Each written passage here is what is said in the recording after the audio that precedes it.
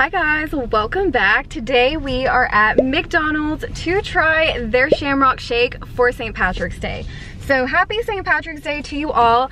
I'm actually pulling up now because there's no line. There's literally no one here, which is actually kind of scary. Okay, no, I see someone picking up their food. Okay. How can I help you? Hey there, could I just get a medium Shamrock Shake and a medium French fry? Anything else? I think that'll be it. Okay, thank you. Okay, so I just got a French fry because I actually had a leftover gluten-free pizza waiting for me back at the office. So I'm gonna eat that for lunch. I had to get a fry because when you come to McDonald's, you gotta get a French fry. Okay, give me one. Here you go.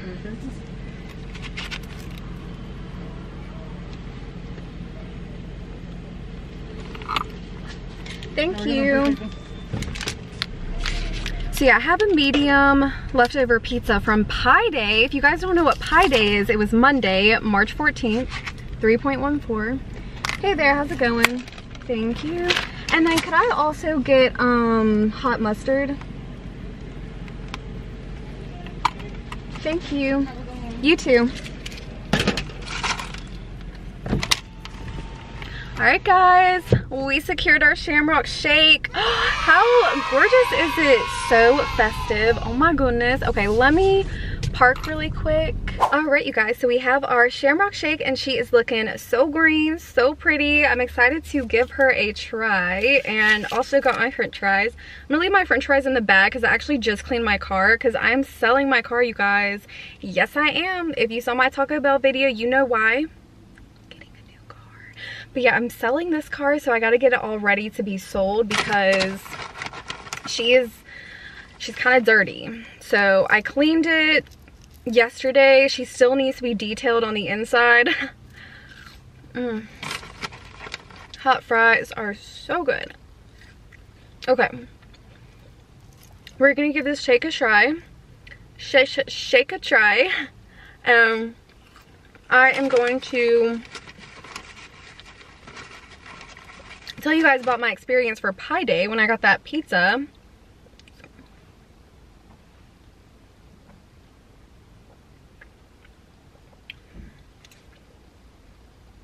Wow, this is really good. I saw a meme of this guy comparing it to toothpaste, but honestly, it does not taste overwhelmingly minty to me. It's like a good mixture of vanilla and mint.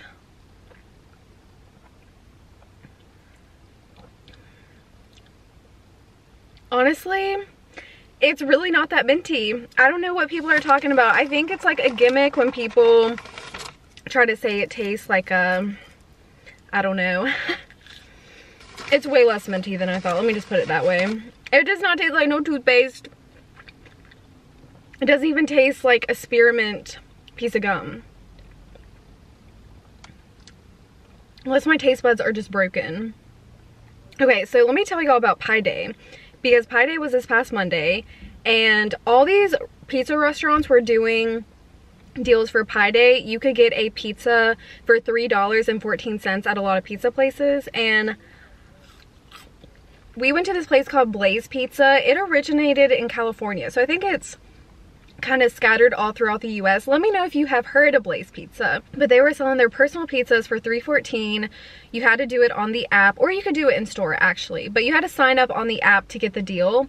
So we both ordered the pizza for $3.14. Mine was actually $6 because I got the gluten-free crust. It was an additional $3. But anyways, they said the pizza was going to be ready at 7 o'clock. So we get there at 7 o'clock, 7 p.m. And this place is packed. Like, it is a madhouse. It's crazy inside. And they were just calling names out and people were picking up their pizza.